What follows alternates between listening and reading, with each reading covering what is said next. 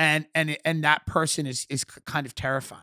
Yeah, because I just asked someone yesterday who said that they were for Mayor Pete. And by the way, I have no opinion. I sort of view this as a game because, again, I don't know what the real narratives of anyone are. But you figured it out because you're living here. Like, you get it.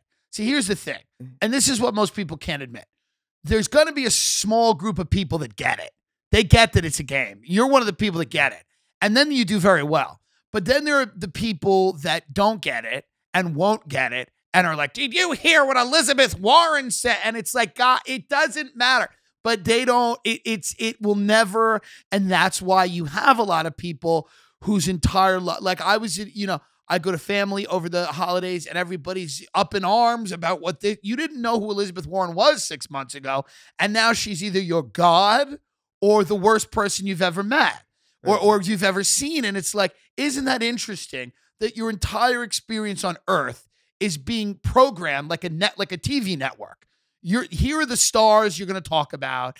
Here are their storylines, and you're going to react to it exactly the way we knew you would. And that's why people get stuck in these dead end jobs and relationships and things they don't like to do. And you get it. Like, people get it. Certain people just look at it and go, Steve Wozniak once was like, yeah, it doesn't really truly matter. He was like, presidents can do things, but I just think it's a money game kind of. And whoever ends up as the candidates, it's kind of like whoever has more money. And this guy's a genius. I mean, so when you listen to people like yourself who are incredibly intelligent go, it's a game, more people should listen. And they don't. It's amazing that they don't because they think you're wrong. Like, imagine that.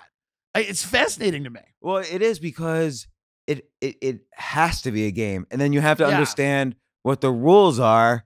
So you have to come, you can't possibly determine who's going to be the better president, but you have to at least understand what the rules are so you know how it's going to affect you. Right. Kind of nothing else matters because everyone will say, oh, climate change. We don't really know. And there's nothing we've ever done that has ever worked really. So, and I'm not saying pro this or against this. I'm again saying if someone's saying something very specific about some issue, and I use that as an example, you always have to figure out what's the agenda, what's the money behind that issue, who is this person gaining favor with? I love one of my uncles was like, he went into this whole thing about Elizabeth Warren claiming to be a Native American. And I'm like, who can't list? They all lie about everything. Right. Like, don't you get that yet?